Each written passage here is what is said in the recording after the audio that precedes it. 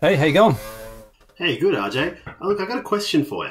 Yeah, sure. How do you feel about first picking a gold card? Well, it's risky, but, if it's good enough, yeah. Yeah, I mean, it does cost white, white, black, black. Okay, yeah. I mean, that's a little bit sketchy, right? Because, the double cost and all, yeah.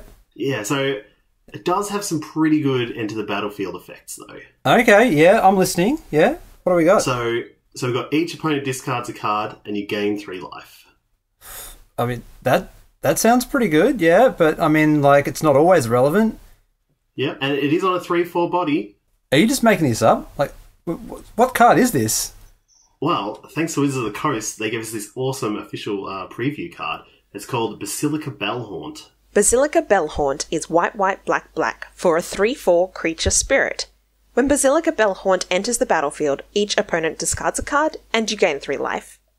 While perhaps not a first-pick card due to its high colour commitments, Basilica Bellhaunt is a value-generating card in Limited. If the Ravnica Allegiance format is similar to the current Guilds of Ravnica format, expect the Bellhaunt to be a decent reward for already being in Orzhov. Your opponent's hand might be empty if you can't get to play it by turn 4 or 5, but if it's not, you're almost definitely getting them to discard a good card if they haven't flooded out. Additionally, the afterlife mechanic spoiled on cards such as Tithe Taker and Imperious Oligarch could mean there's a spirit sub-theme, and if not, white and black often have some life gain synergies. In addition to the 2-for-1 this card is, it also has some beautiful artwork by the talented Yong Hao Han. Very spooky.